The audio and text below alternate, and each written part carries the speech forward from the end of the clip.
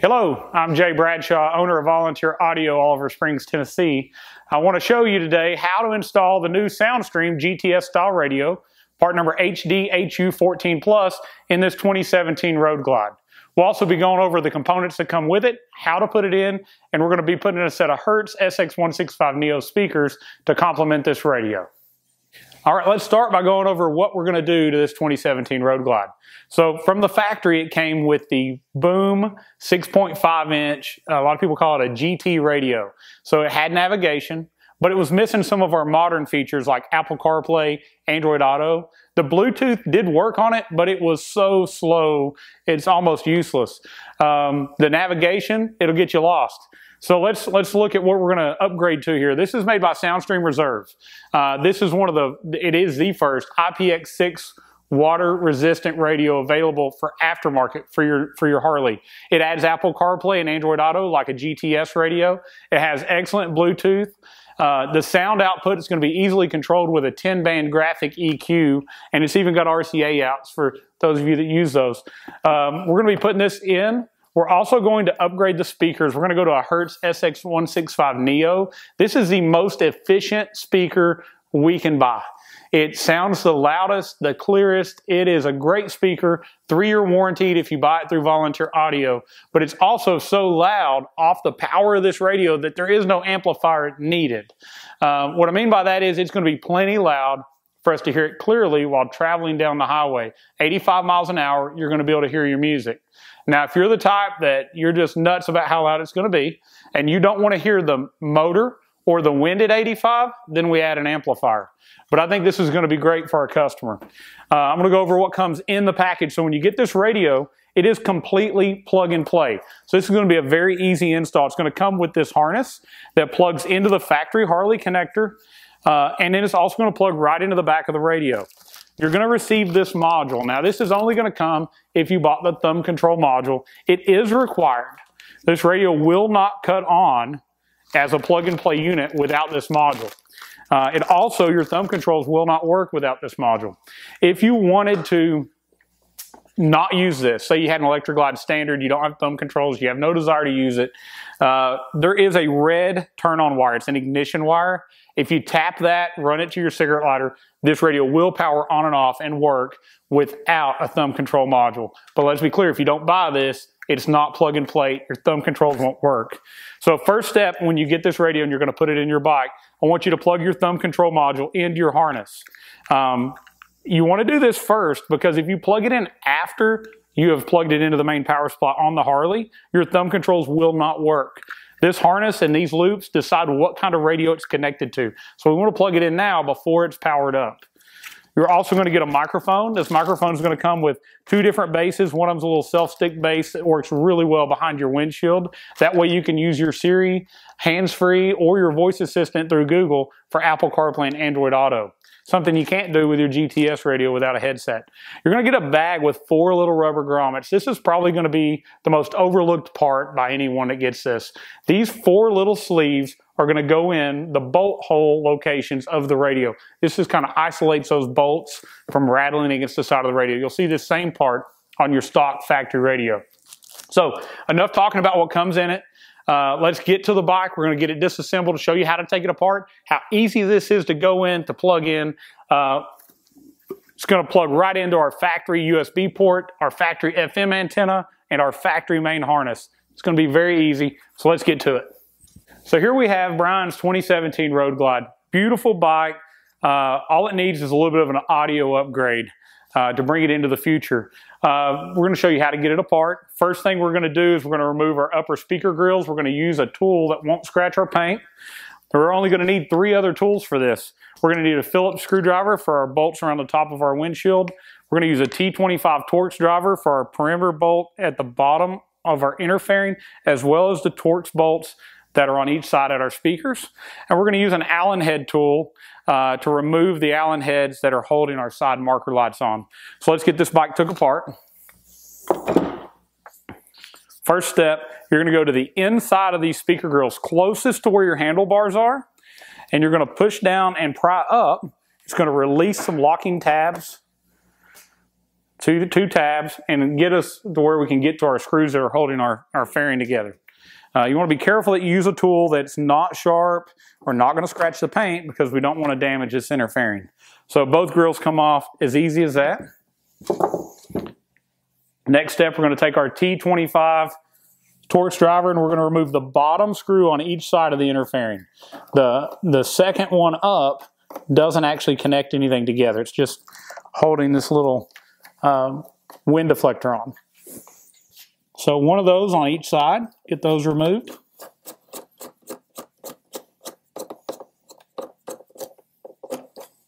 Now keep up with all your bolts. There's not that many, but we don't want to lose them. All right, we're going to use our Allen head tool. Let me see if I can tell you the size. It's a 3/16. There's going to be one bolt on each side at our side marker lights. So I'm going to remove those.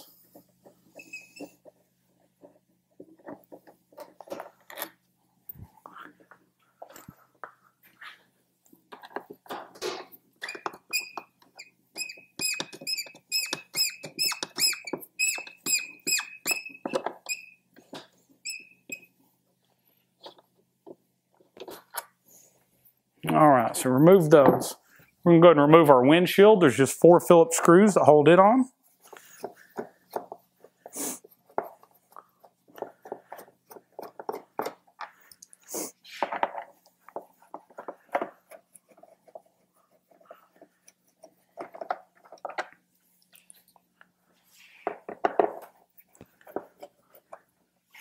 I'm going to go ahead and just loosen these so the windshield doesn't fall off, and remove it.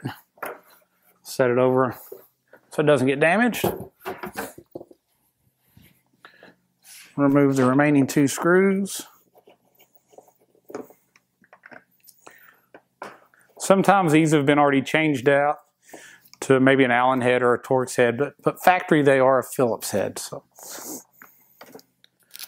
All right, so once you've removed those 4 Phillips screws, you can simply just lift up. There's a couple clips that hold this in to remove that vent.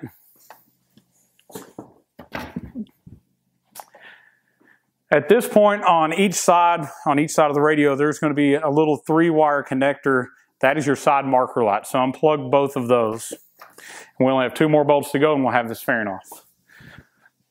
All right, so these are really a T27. A T25 takes them off because they're not that tight. So the last 2 I always take off are these 2. And I do that so I can hold the fairing while I do it, and I don't have to worry about it falling off. They're also the first 2 that I normally reinstall to make sure that both sides line up properly.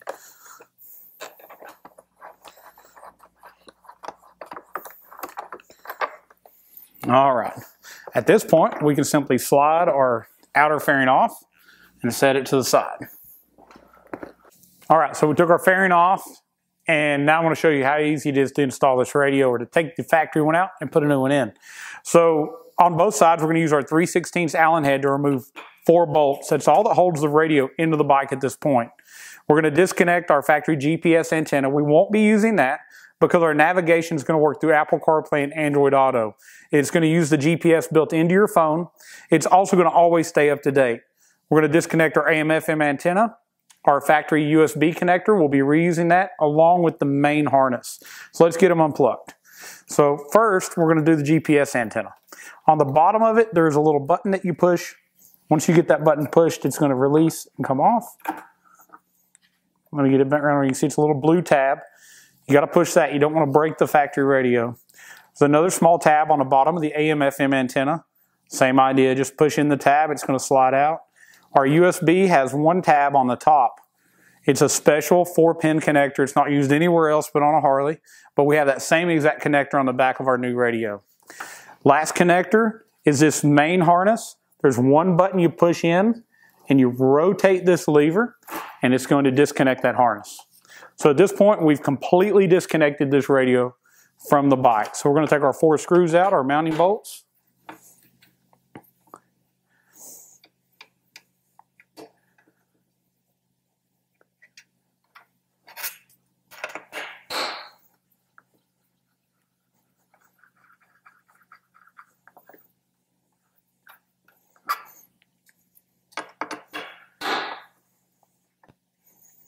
Now, if you'll notice, there's a bracket right on top of this radio held in with 2 more Torx bolts.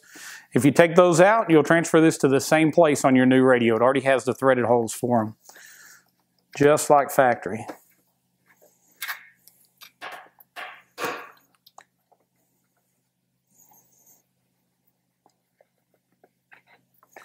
All right, so our 4 bolts are out. Simply going to pick the radio up and set it out.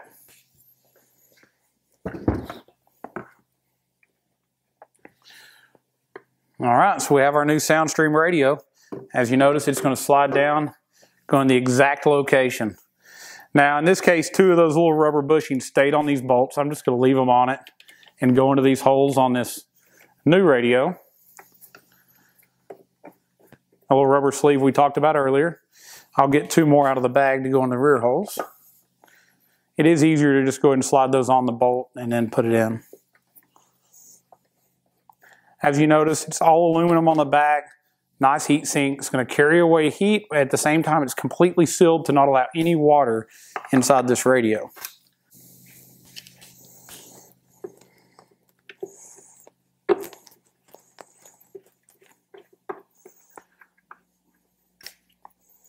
So if you slide your little rubber grommet on the bolt and use your tool to push it down into the radio. Once you've pushed, it'll start. So easy, because if you can take the other radio out, you can put this radio in. All right, we'll go over these additional connectors on the back. So you do have 3 sets of RCAs, front, rear, and sub output. I really like that if you're going to add on a rear sub, because now we have independent control of the sub. At Volunteer Audio, as we do amplifiers in these, we're going to continue to do speaker level in to our amplifiers. It creates a much better sound. We're not going to get any engine noise from the stator, from the charging system. No ground loop is going to be created, so we're not going to have that whine, what a lot of people do call an alternator or engine noise, through our tweeters. And you know, in a Harley, a lot of times we're using a super tweeter that is so loud and so bright to begin with, we don't want any hum or hiss through it. By doing a high level or speaker level into your amp and then back out, which we can do with our harness, you're going to delete any chance of that happening. If you go RCA in, it is extremely important that your ground on your amplifier goes all the way to your battery, and that you also have a ground going from the chassis of the radio or the ground feeding the radio to your amp to delete any ground loop. Some of your better RCAs are going to have that built into it, but most of the time we're seeing people use a pretty lower end, maybe marine grade style RCA cable. Now on the back of this radio, you're going to see we have our FM antenna. We're going to plug that into the FM antenna hole, just like factory. That easy. The USB port, let me find that connector, it's fell down here. USB is this chrome looking connector with the 4-pin. It's going to plug in just like the factory one as well. So if you have an Electroglide standard, or maybe you have a police bike, it didn't come with the USB, and Volunteer Audio, we offer that in a package for your bike along with everything else you'll need that may be missing. All right, let's look at our harness. So here's our factory connector. We just looked at it a minute ago. We unplugged it from the bike. You're going to see a mating connector on our Soundstream harness. Plug that in, rotate that lever, we're now connected. We have that exact same connector here to go at the top. Now a minute ago I talked about high level in and out. We exposed all the speaker wires on this connector, so if you are adding an amplifier, you can simply cut here. From your radio side will go to the input side of your amp. From the output side of your amp will go into the bike, and you didn't modify any wiring on your Harley, yet now you have this really clean, strong signal in and out of your amp. No DSP needed, nothing to have to flash, and we're fixing to make a video, you'll see it real soon, on how to use the EQ in the radio so that you know you don't have to have that DSP that so many people are trying to tell you that you need. All right, so we're going to tuck this harness down under the radio and plug in the main connector into the back of the radio. Let's get this thumb control module down here too. There's a lot of room under the radio behind the headlight. All right, so same thing. Plug it in, swing that lever around. It's going to lock it in.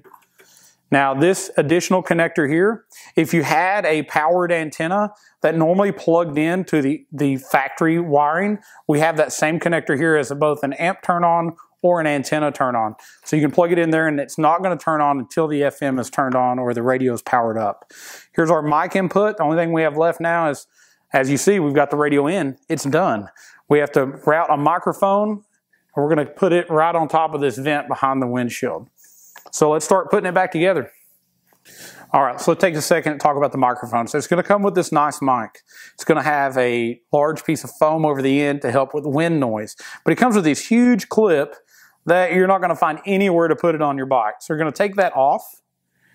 In the package, it's going to come with a small 3M ready to adhere or stick on mount that you're going to put on the end of the mic. Now leave just enough lead to make it outside the crack here between the fairing and your vent, and then plug it in here. So you're going to want to either zip tie or bread tie this thing up in here and then leave just enough to go on top of the vent. So I just want to show that connection being made. Just plugs into this 3.5 jack and then goes on top of the fairing. Ready to reassemble the outer part of our fairing.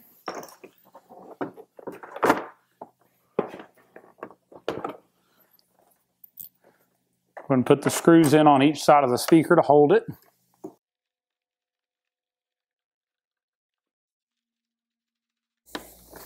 All right, now our fairing is not going to go anywhere. So let's talk about this microphone. So I've left just enough lead to make it up here. We're going to run it out between this crack and when we put the vent on. So make sure and plug in your front lights back in and then get your vent ready to install your microphone. All right, so we're going to run this out right up here at the top of our vent.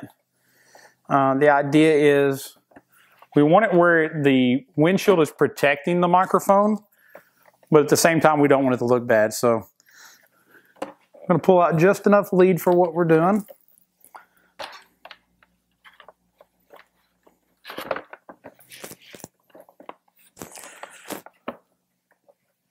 So I'm going to take some alcohol, clean a spot, and stick it right here before we put the windshield back on. A little bit of alcohol, let it dry. That just makes sure if it's been waxed or some sort of coating's been put on, that it's not going to make our microphone fall off going down the road. All right, our alcohol has dried.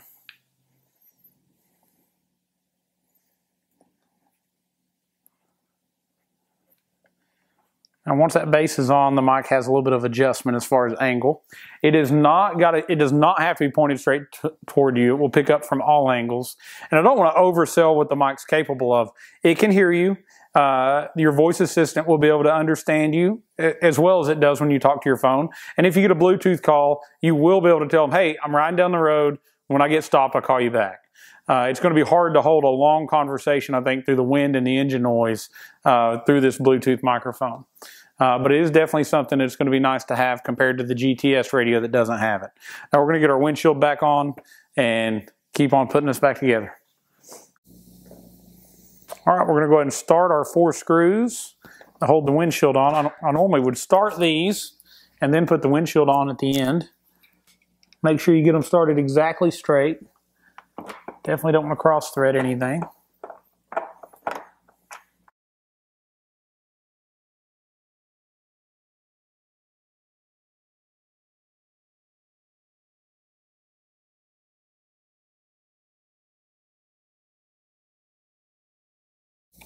All right, so I'm going to get all those started, slide my washers out, and slide this windshield back down in here.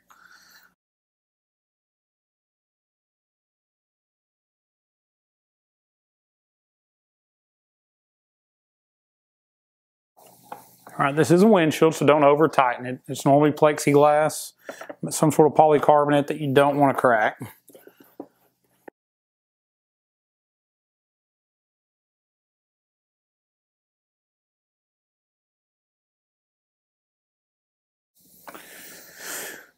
All right, so let's go ahead and put our 2 T25 Torx bolts in at the bottom on each side.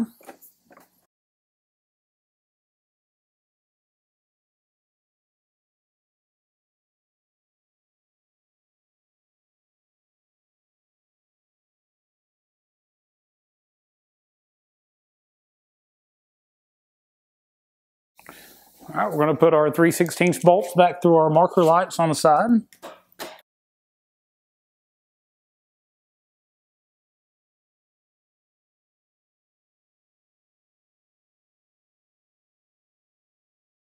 All right, so as you see, this didn't take long. Definitely, if you weren't changing the speakers at this point, you'd be done. You just snap your grills in and you'd be finished. But let's go ahead and take these speakers out. Somebody's upgraded these in the past to a kicker speaker, not efficient enough or loud enough for this customer. So we're going to go ahead and remove it and put our new Hertz speakers in. So you're going to use that same T25 torque screwdriver that you were using. Just take the 4 bolts out that are holding the speaker in. This is going to be the same whether it's a stock speaker. If somebody's already upgraded it on a Roadglide, you don't have to pull the speaker pods. I really like that. It saves us some time. Let's take our speaker and our adapter out. So this is a kicker speaker. We are big fans of Kicker. They're a great company. This speaker is probably 4 years old. And as time goes on, technology gets better, things get better. So don't ever judge somebody by an older technology. So here's our comparison between our Hertz Neo speaker and our Kicker speaker. Much beefier, a lot larger cone, a lot louder tweeter. All right, so when you take your factory speaker out, you're going to have a white connector and a black connector. Always take some sort of tool, crimp them a little tighter so you don't have to worry about later about them coming loose. And that larger connector, the one that's black, is the negative. Now, if you'll notice on the back of your Hertz speaker, it's going to be labeled positive and negative as well. And there is a larger negative post and a like-sized positive post on the other side. So you're going to connect your negative, black to negative, clear or white to positive. Once you have that in, fish it right back in there and install those same screws you just took out.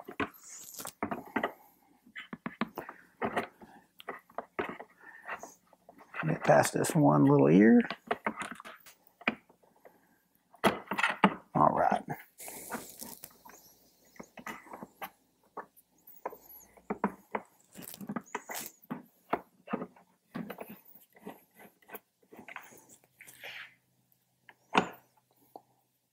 These Hertz speakers are a perfect fit. They line up perfectly with the factory screw holes. They hold the factory terminals. No modification is needed to the pods whatsoever. There are some other companies that people think, well, it's a bigger magnet, it's going to be louder. It's not going to be louder just because the magnet's bigger. These use a neodymium magnet, which is really, really strong in comparison to a regular ferrite or the strontium magnets that are on your cheaper speakers. But by doing this, we don't have to cut any holes in any of the factory pods. We're going to have a lot better, tighter bass response because we're not going to lose that from this hole that's had to be patched up. Let's get our other speakers swapped out. Ready? All right, let's remove the 4 screws on the other side. Careful not to drop any of these so you don't have to pull your fairing back off to fetch them.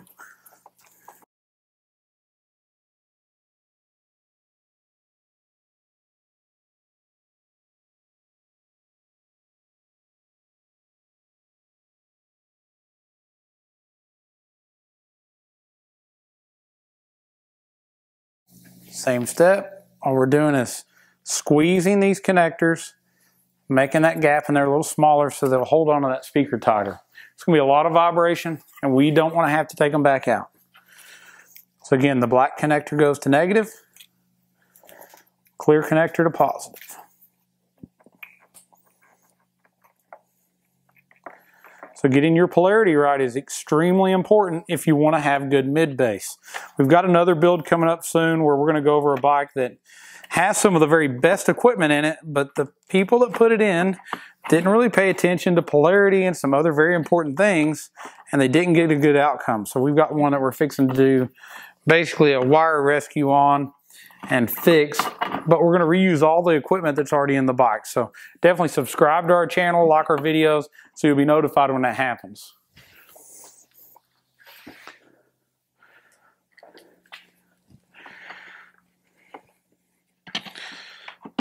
We also have another video coming up very soon where we're going to show you how to add wireless CarPlay to this Soundstream radio. So that'll be coming up within just the next day or so.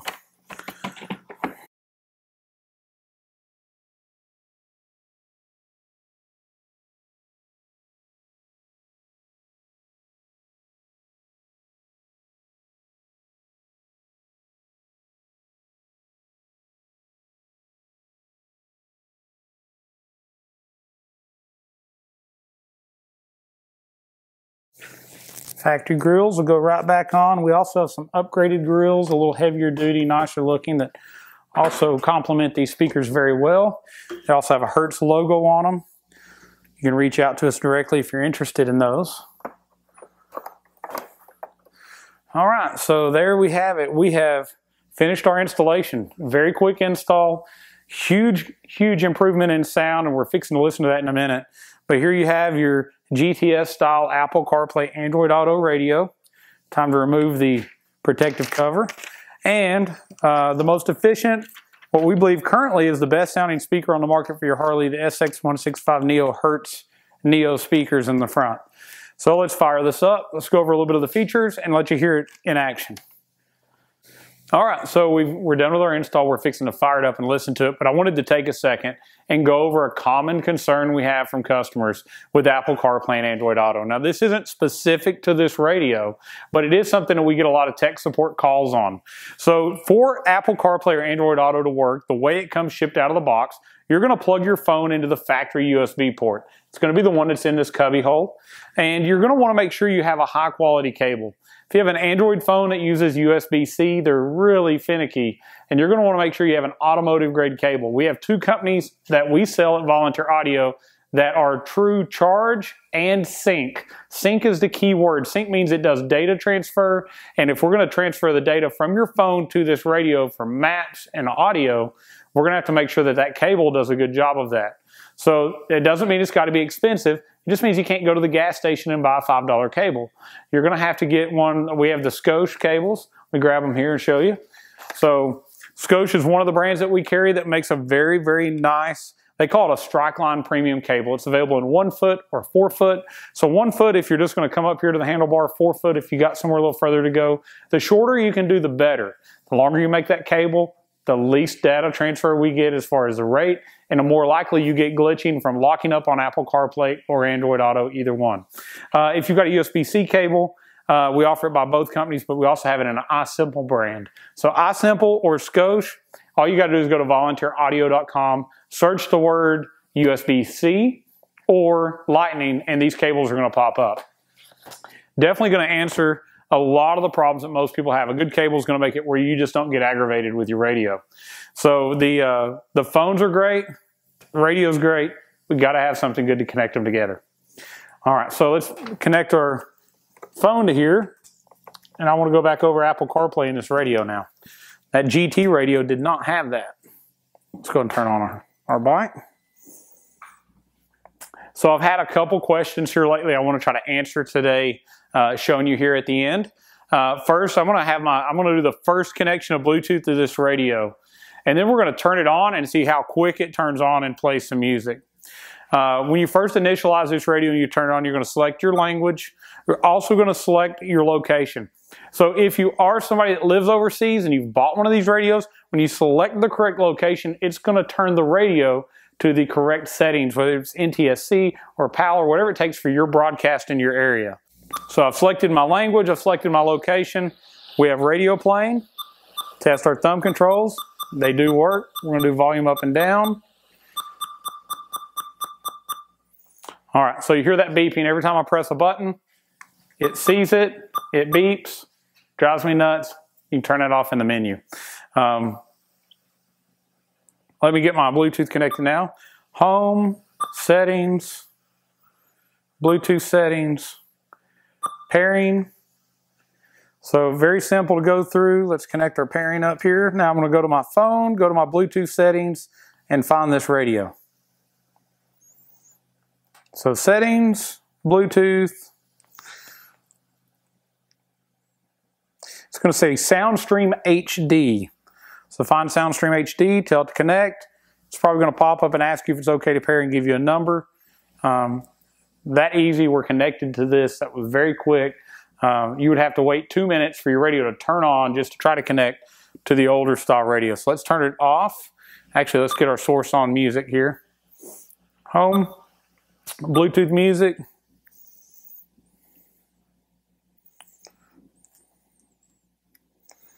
We're going to turn on one of our copyright-free music because if we play something else, they're going to flag this and not let us let you hear it. All right, so I've got some sound. We're going to cut it off. Let's give it a few seconds. We're going to cut it back on and see how fast can it connect to this phone in real time.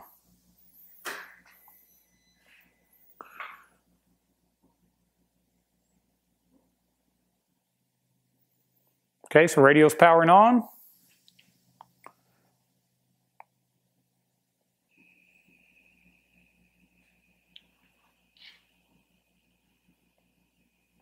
It's pairing to our Bluetooth now.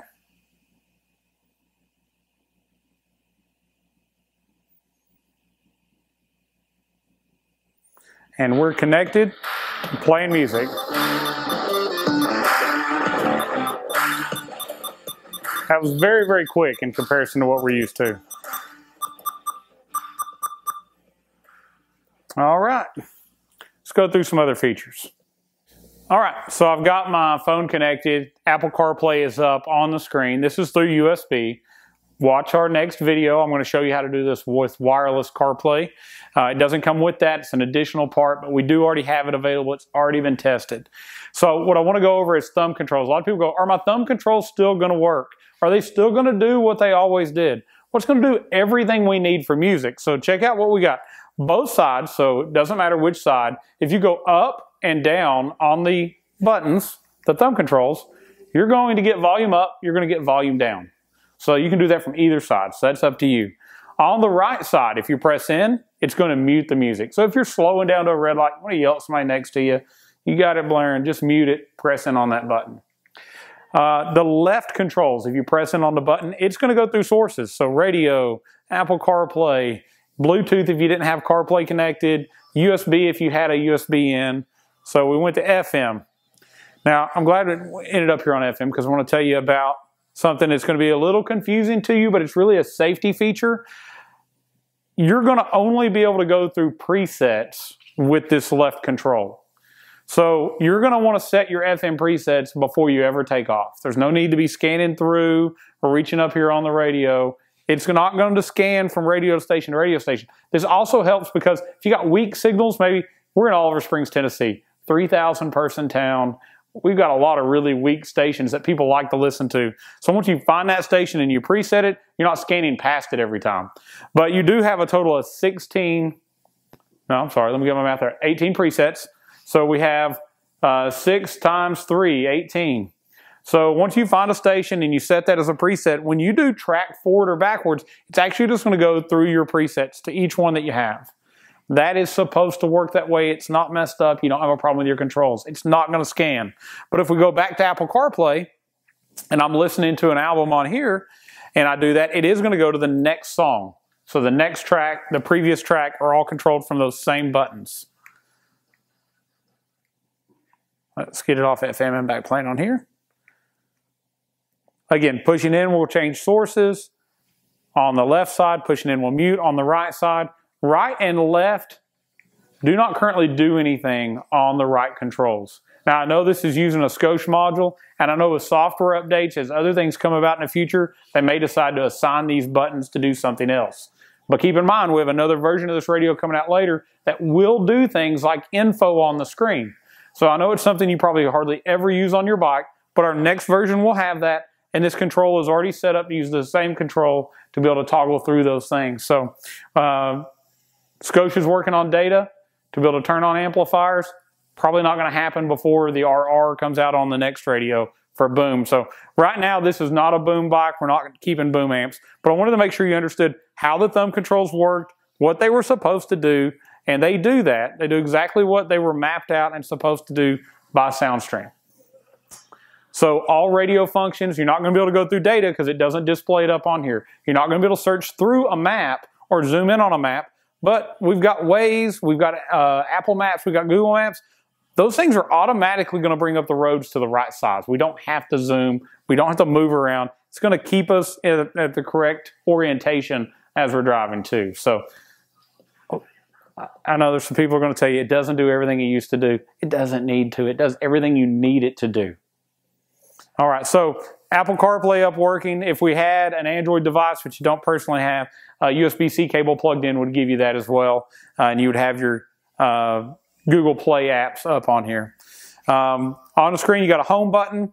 That's the same button as the source button. It does look a little different when you've brought it up on the screen versus just pressing through it. It's only going to highlight available sources. If you're plugged in for Apple CarPlay or Android Auto, you are not going to see Bluetooth available.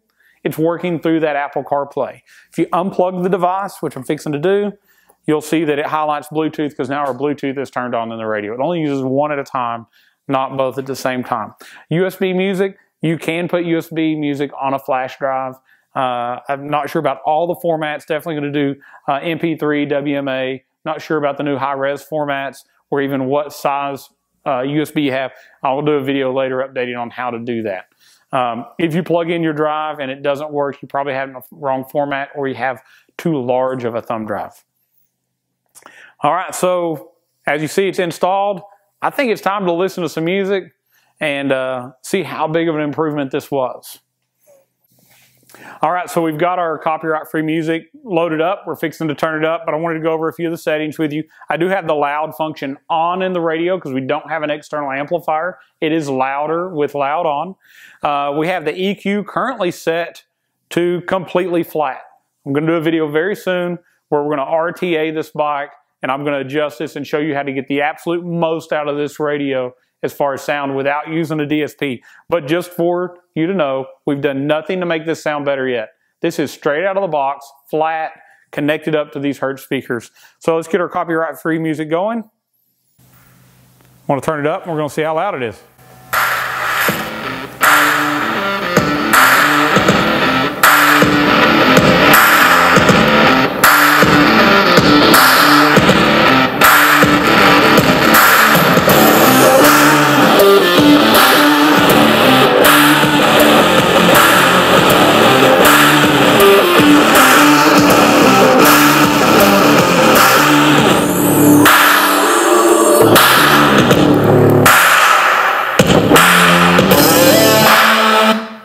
Press in that right control, it's going to mute it very quickly.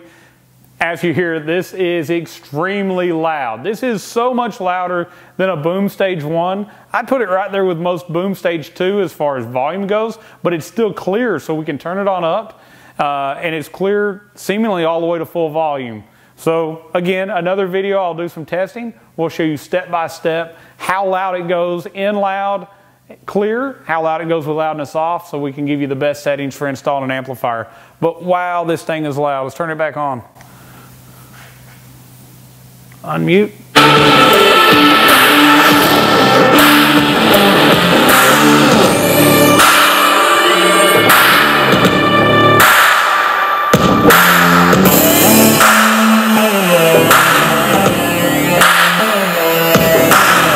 All right, so that is very, very loud. Super impressive, super clean, super clear. You'll have no problem hearing this at highway speeds riding down the road. Again, like I said earlier, if you wanted to add an amp, you definitely can, but that's for the people who don't want to hear the wind, don't want to hear the bike. They want it so loud that that's all you hear.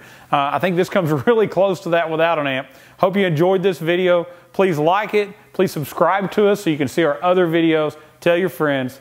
If you get an Electric Glide Standard or a police bike, we have a package that already comes with these speakers. For Street Glide and Road Glide that does not have Boom Stage 2, we're also going to have a package that comes with these SX165neos. VolunteerAudio.com, 1-844-30-AUDIO. We'd love to hear from you, answer any other questions you have. Comment below. I'll very quickly answer your questions. We have the best tech support and the best service in the industry. 2-year warranty on the radio from authorized dealers, 3-year warranty on the speakers. Thank you for watching, and God bless.